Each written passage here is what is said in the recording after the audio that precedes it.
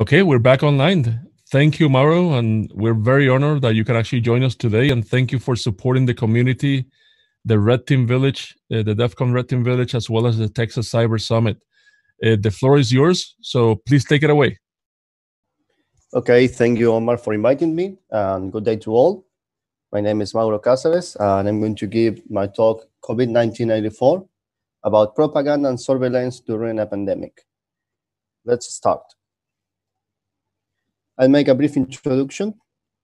I'm Mauro Eldritch, as I said before. I'm a cybersecurity architect, and I'm the founder of DC DEF CON Group Argentina, 5411. I spoke at some conferences before, and I worked for the government for the last, say, 9-10 years. And the objective of this talk is to summarize and to explain the political situation that is currently happening in Argentina, and that many of you may find particularly familiar to your countries. And this will be explained from a hacker's point of view, expecting OSINT, social engineering, and even reverse engineering somewhat. My talk is divided in 2 chapters. The propaganda, the first one, that talks about the Argentine pro-government propaganda apparatus on social networks, especially on Twitter and WhatsApp, and seen from within, because this talk focuses on implanting a sock puppet account inside this apparatus in order to study and review its internal operation, right? Expecting, as I said before, social engineering and OSINT. On the second one, for those who prefer the reverse engineering and the code review things, and the second chapter is about surveillance. On the Cuidar COVID-19 mobile application, you know that it's a sort of a trend that governments are creating tracking applications. Well, Argentina is not the exception. So with the particularity that this application was tried to be made mandatory by law, and obviously it encountered a great resistance. We'll try to dissect this application and uncover their various privacy issues, its bad practices on security, and a lot of material that you probably have seen before on the subreddit programming horror and the like. And just for the record, a little disclaimer, every item disclosed here is publicly available through open source intelligence. So there's no private information being leaked or being published. And obviously, I haven't been involved in any illegal activity directly or indirectly. Some people asked me before, is reverse engineering is legal in my jurisdiction in my country? And it is. So just for the record. Let's start with the first part, propaganda. I must clarify that I left everything as is in the original language. You know, in Argentina, we speak Spanish, but everything is translated. So you won't have problems with things written in Spanish or something you can understand or can read. What is propaganda, you may ask? I think a lot of you already heard about this. Propaganda is a form of communication that is used to influence an audience and trying to install an agenda, right? Since the objective of propaganda is installing an agenda, sometimes, or most of the times, you might find yourself against alternative facts or lies, simply say lies. And you notice statements are not objective and maybe misleading. Agents of propaganda online are called trolls. You might have heard this term a lot of times before. They massively comment on social networks supporting certain movements or governments. They try to establish their own debates and their own trends and their own presence, right? And on the other hand, they also focus on diverting certain opposition debates and trends. They usually try leaving spam comments, fan cams, you know, those K-pop fan cams, any other material that makes this thread really, really hard to follow, really uncomfortable to follow. So legit users simply leave because it's really unbearable to stay there. Other of the objective is establishing negative trends against their oppositions, right? And they are also grouped into troll farms. And obviously they work together and they act like a swarm. They never come alone. How to recognize a trolls? It's something that might not always be exactly like this, but these are the categories in which they fall usually. You might see a profile with lots of default configurations, with no profile picture or a stock one, a fake one. And for example, on Twitter, you may see a lot of numbers in their handler because that's the default Twitter configuration. If your username is not available, it will create it and add a bunch of numbers. They share a common language. This is something that is pretty interesting. And they obviously agree upon a common version to answer to certain events. For example, as I stated here, the president has offshore accounts. No, that's a media operation. And as I said before, they act like a swarm. They never come alone. You might probably find them in bunches. While many governments are credited with having online agents of propaganda, for example, in Russia, they have the Trolls of Olgino, China and the 50 Cent Party, North Korea and the UFD, Venezuela with the Armada Bolivariana de Trolls, and now Argentina. They have something called Tropa K, K-Troop, or Cyber K. It's not because they are a K-pop supporting fandom, but it's because they support the governments of both presidents Kirchner, Nestor Kirchner, and his wife, Cristina Kirchner. Let's keep going. Propaganda has advanced so much that there are social networks focused towards them. For example, against, you can find counter-social, where the countries with the highest propaganda incidents are totally blocked. For example, if you come from China, from Russia, Iran, North Korea, Syria, Pakistan, and some more, you won't be able to access counter-social. You're absolutely blocked. Even if you're not a troll, even if you're a normal person, you're directly left outside. And on the other hand, in Argentina, we have a supporting social network for propaganda and for, political posting towards a single party. We have facepopular.net. It was a ripoff of Facebook. And it was built, even though it was a ripoff of Facebook, it was built having in mind that it should be against establishment and imperialism. It was clear a support of the Peronist Party in Argentina. Only its militants participated actively, and it was supported by the Ministry of Culture, as you might see on this image. And then let's talk about trolls and censorship. Remember that the goal of a troll is not only to spread messages, but to avoid its competence, the opposition, to do so.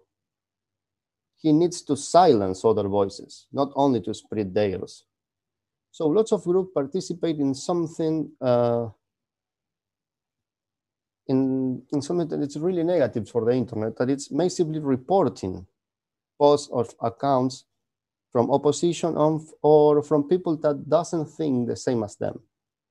So they only want to appeal to a single voice. Argentina is an alien terrain for this kind of things because many times the government itself tried to control social networks or internet, as we'll see next. For example, a Peronist legislator proposed that users commenting on websites, forums, and the like identify themselves with their national identification number, which is like the social security number in the USA. So basically, it's your national identification. And they also wanted yourself to register with your home address too, which is pretty concerning. Another senator from the Peronism proposed also a public and democratic regulation of social networks. Obviously, Argentina has no power over platforms like Facebook or Twitter that are not residing here. And also the government published a cyber patrolling protocol and promoted it in order to cyber patrolling the social media posts. This came up with something really negative too, as we can see in this post by the Digital Rights Defense Network, arrested for tweeting. A real user of Twitter, identified with his name and surname and all his personal data, was detained, arrested, for publishing something that wasn't, that the government didn't like it, basically. But the activity of trolls continues to grow. So I decided that it should be worth trying to track them, to track their activity.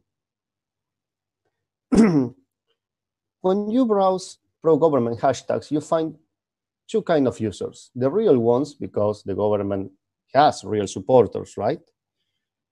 And trolls or bots. So this is a mixed-up apparatus, in my opinion. There were many rumors on Twitter that indicated that some users received invitations, DMs, direct messages, asking them to join the apparatus.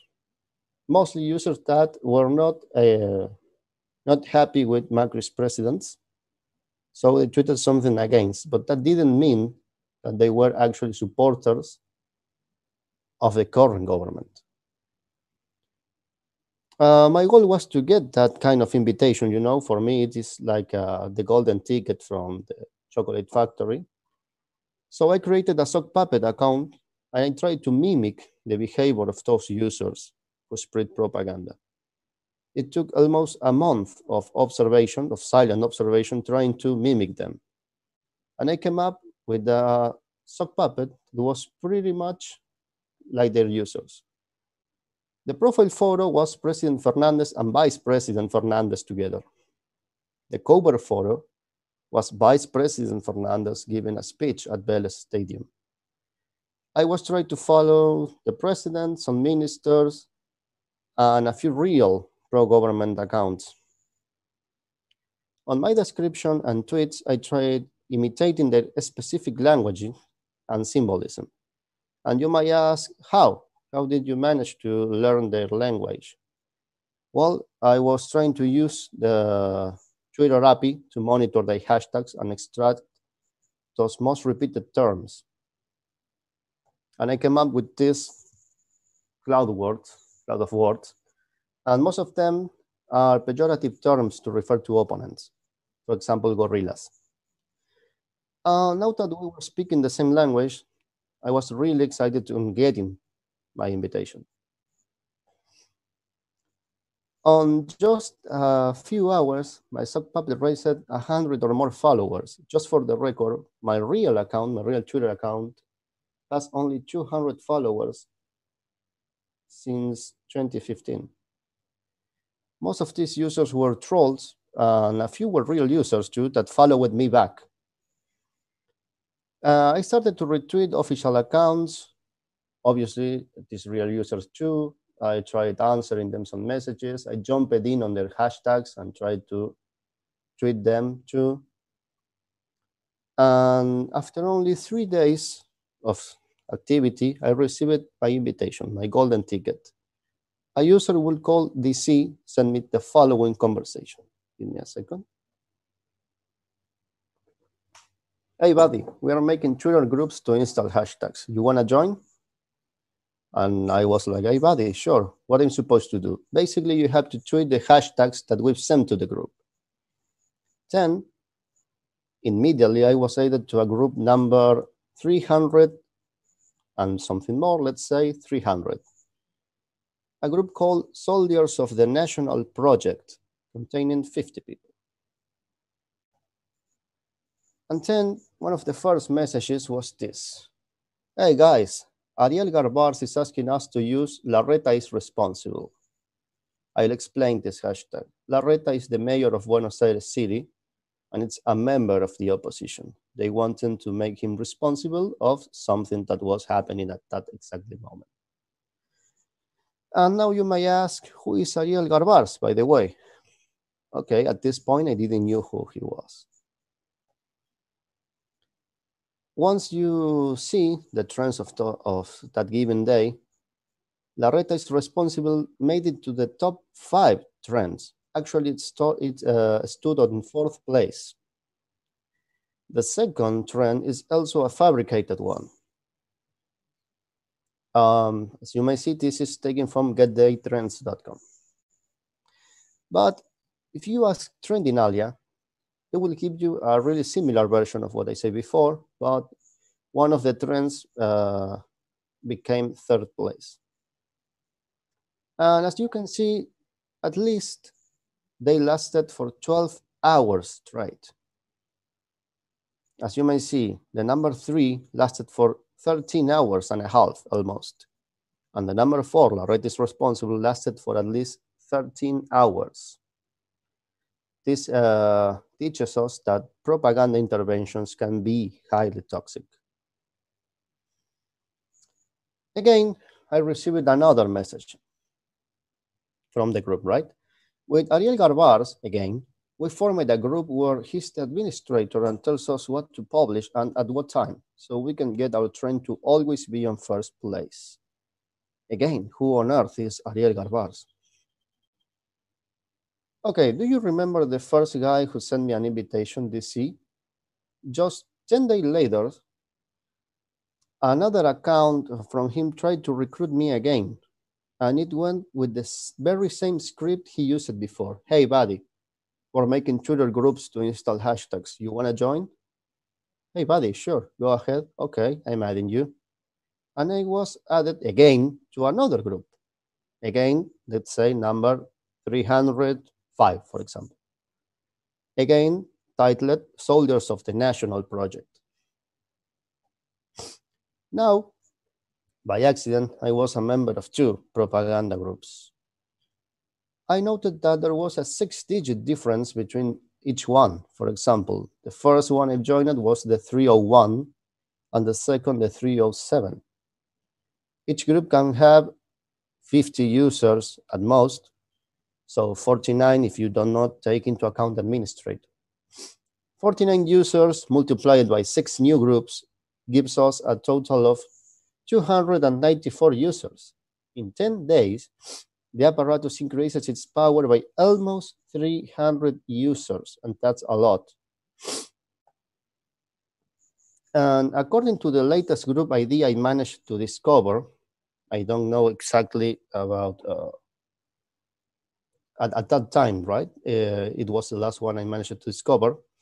There were at least 350 propaganda groups. So if we multiply that by 49 users, we have 17,150 propaganda users. A WhatsApp group was shared on both groups among the hashtags. And upon joining, this happened. City number 7. As we can see in its name, there were 7 WhatsApp groups at least, and they had 255 users, if you do not take into account the administrator. That gives us around 2,000 new users. And if we sum them with the Twitter ones, we have around 20K users. But note here, I must say the truth, there might be repeated users there. For example, I was one of the repeated users, being both on WhatsApp and Twitter. The group, as you can see below its name, had members from the USA, Spain, and even Germany, as you can see from their country codes. Upon joining, the administrator sent us some hashtags, some instructions, and it goes like, okay, at 7:30, we come out with $buitre. It was basically a rant against people buying dollars. You know, in Argentina, we can buy dollars, it's restricted. We can only use our current currency. That administrator that sent this message was Ariel Garbars. That name definitely rings a bell now, right? So, for closing this chapter, lie machines. Who is Ariel Garbars then? You have heard of him like 3-4 times now. He's the CEO of Protección Digital, Digital Protection, a company which was favored with many contracts by our federal justice and various Argentine governments from the past. He was benefited to direct several state infrastructure projects. He was appointed computer attorney general on both elections from the 17 and 19, and it's the leader of the propaganda ring on social networks, the Lord of the Trolls. This is not as something I can say lightly. This is something that was published by Perfil newspaper. Who is the teacher of the K-Trolls? Ariel Garbars teaches how to fabricate trends on Twitter and WhatsApp, the cultural battle against Macri supporters. This is the structure, the final structure of this propaganda apparatus. You can have a leader, coordinators, which names are not disclosed by me. But if you want to read the Perfil newspaper, you can easily find it and translate it with Google. Perfil decided to publish their names too. I prefer to only disclose the leaders one. They send the hashtags or instructions to WhatsApp groups and Twitter groups, and then the trolls, which names are also not disclosed, try to replicate it and make something like an infodemic. Okay, now a good question is this illegal? Sorry. In Twitter, it is against the terms of service, and their safety team actively hunts these state-linked propaganda groups. And they, for example, had a lot of tracking operations against China users groups. In our country, this is not illegal, and in fact, it looks suspiciously endorsed. So what tools were used for this part? Trendinalia, Trends24in, Botometer, which is a pretty awesome tool for detecting fake profiles. Get Trends, the Twitter API, Twitter Ruby Gem, and my own tool that will be published on GitHub, Venator Lua, which I use it to give a score to user based on certain behaviors in order to see if it is a bot, a troll, or not. So what are they doing actually right now? Well, this last day they were generating hashtags supporting the use of the government application, you know, the one we will see on the next part. Surveillance.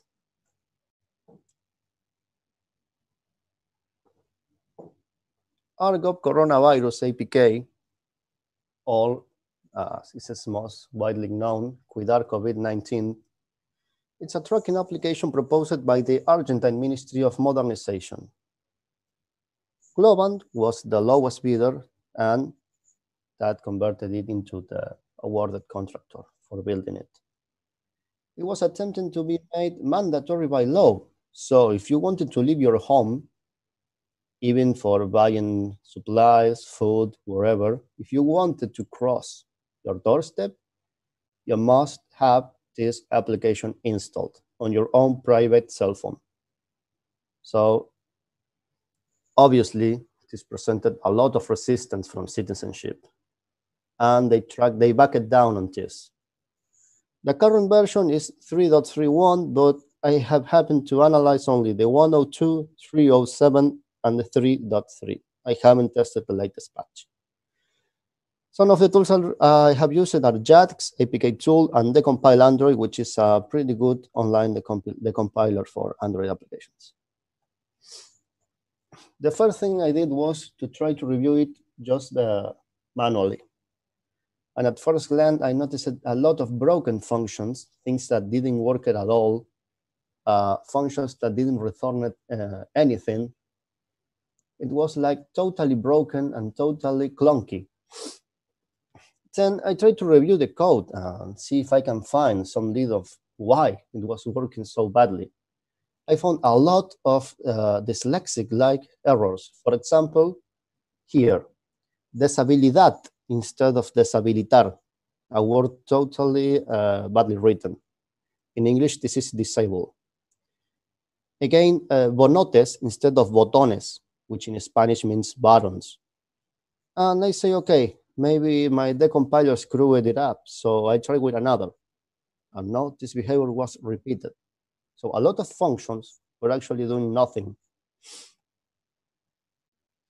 Again, a lot of different things and components had the same fate as the one we saw before. For example, here, numer instead of numero, number in English. Masculio instead of masculino, which is male in English. And this explained a lot of things. The auto-evaluation feature, it's a critical feature of this app, this application, which allows the user to set its symptoms and get an auto-evaluation. Well, it wasn't working at all.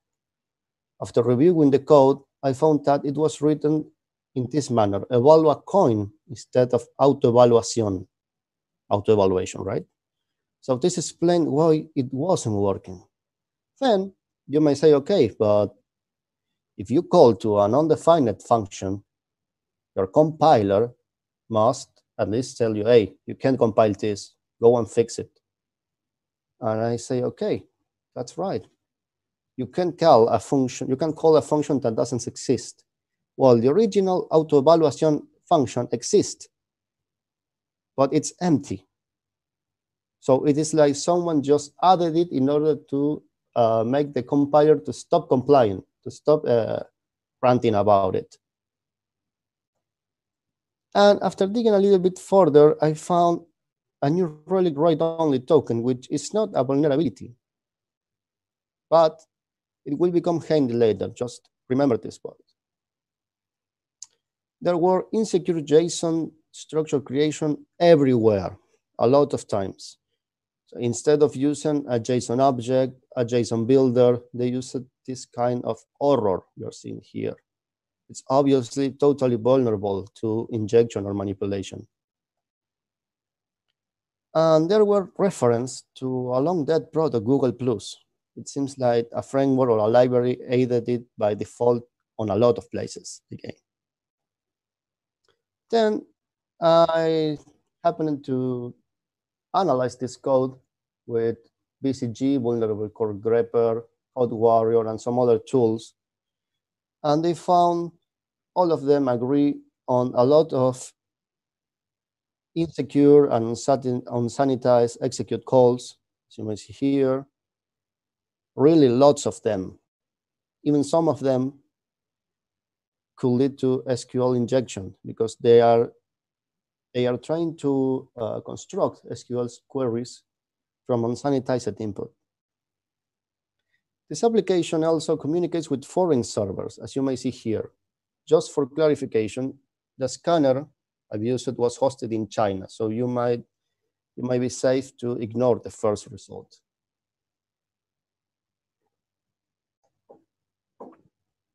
These servers are not pretty much safe for storing, well, anything. I've scanned them with many tools. One of the most comprehensive I found was UniWeb. I trust only open tools, no sin, and to do not engage in any offensive activity. This is the map of all servers identified, and all inherit the same qualification. The final grade is C. It is not PCI compliant, it's not GD compliant, and it's not compliant life itself. A lot of missing configurations, no violation firewall, everything is exposed without any single security header. And Sandroid, which is one of the biggest tools for scanning Android applications, qualifies it at risky, with a risk overall score of 61 on 100. There were many operations that caught my eye that were happening on base 64. As you might all know, the 64 is reversible. So when reversing it, when decoding it, I found that this application recorded a lot of interesting things. The device ID, and as you might see, the model and the device manufacturer. In this case, since I used a virtual Android device, it was able to catch any interesting data. And from the very first version, they tried to introduce the possibility of permanently tracking the user. As you might see, permiso beyond means access location permission, and todo el tiempo means all the time. We will see this repeated all along the code, so it is not something that was an error or something they were hoping to introduce in the following version. It's something that was planned from the start. The application has forced updates that try to run a startup. For example, mostrar diálogo de actualizar forzado means show forced update dialog, and arranque de dispositivo means device startup or device on boot or the like. Also, Sandroid found that this application has receivers hooked up to the boot event on the device. For example, it's looking for boot completed and quick boot power on events. This application tracks and asks for medical history. For example, as you can see here, antecedentes means, how to say it? It's previous diseases you have. Cancer, diabetes, pregnancy, cardiac, hepatic, renal, or respiratory diseases. And all this data, don't forget that it's sent abroad to an USA server. Auto-evaluations are not stored client-side, but rather they are sent to this abroad server. This means send auto-evaluation results. So if you happen to make the auto-evaluation feature that didn't work before, remember, all the results, even if you're just trying and not being serious, are going to be sent. The user's location, along with his or her DNI, which is the National Document ID, as I told you before, it's like the social security number, are sent to this remote server along with your location. So send location and user.dni is our national ID. And if the user, this is something pretty creepy, I want you to see. If the user evaluation returns that he or she is infected, the tracking service is activated in the foreground. For example, as you might see, todo el tiempo, as you may remember, it's all the time. It's one of the tracking settings. So if you have the all the time switched on, the tracking service, servicio de rastreo in this code, will launch a foreground service, a background service.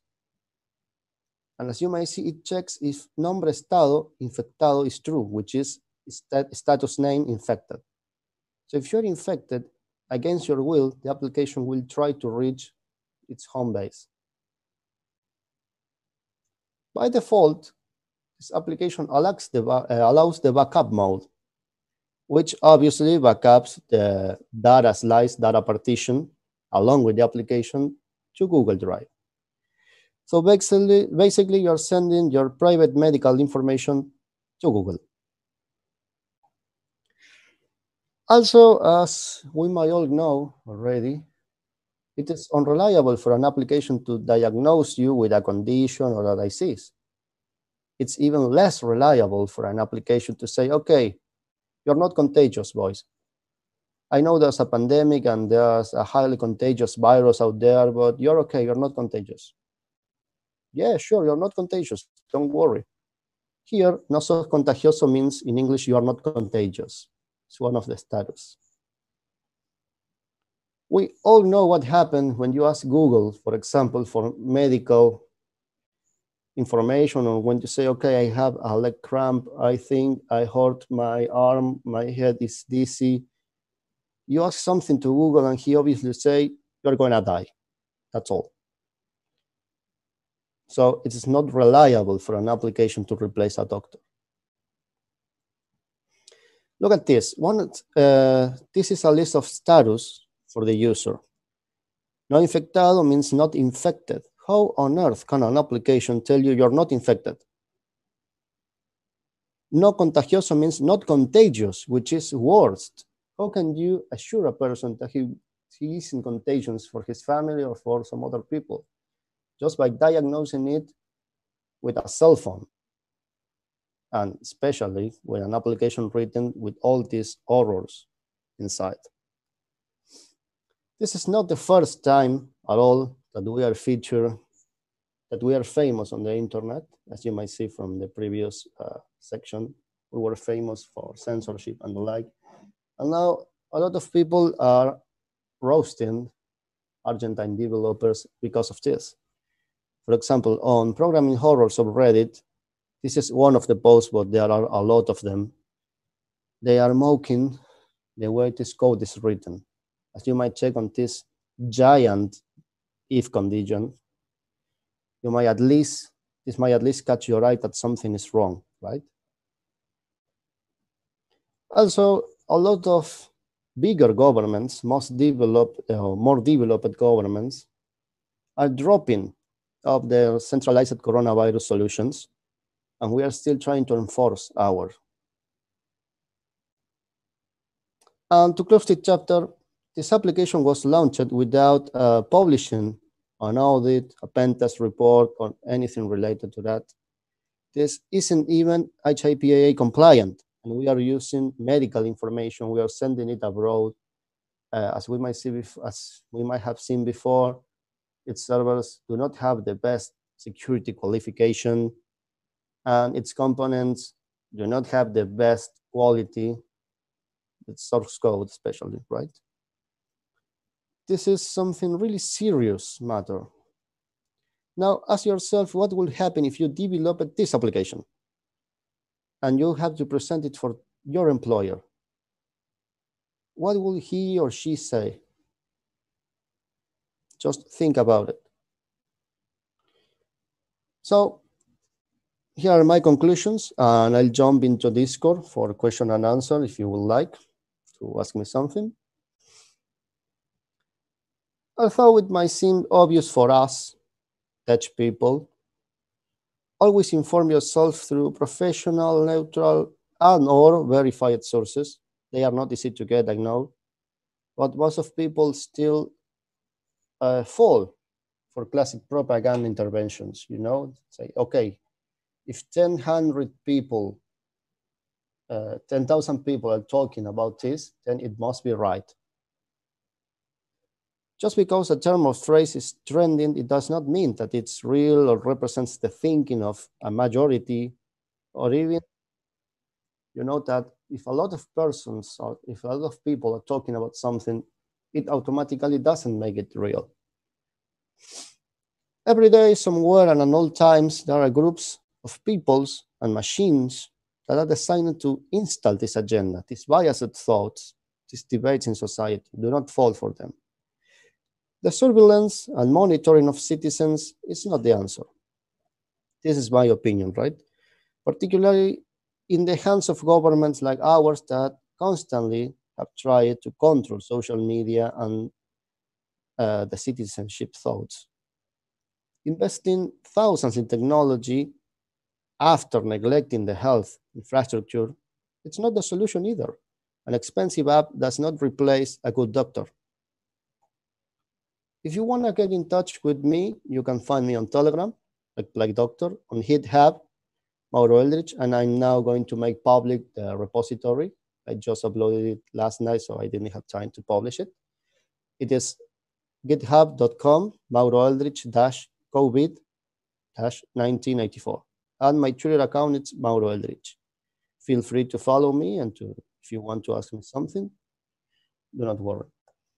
I'm going to jump into the Discord server for questions. Just give me 5 minutes. And I hope you have liked my talk. And obviously, feel free to clone the repo and to see for yourself. I have uploaded, along with these slides and all the material, the white paper explaining completely in depth the introduction into the propaganda apparatus, and the decompiled source code and the APK binaries. So if anyone is interested in reversing them, feel free to do it. Don't worry. I hope you have liked it and have a nice day. Awesome. Thank you so much, and great presentation, Mauro. And once again, thank you for supporting the community and the DEF CON Red Team Village, as well as the Texas Cyber Summit. And for all the attendees, feel free to join the conversation at our Discord servers. You will find the links at the event website, which is actually in the bottom of your screen. And we will go on a break, but if you have any questions for Mauro, please go to the Discord server, and I'll talk to you in about 15 minutes. Thank you.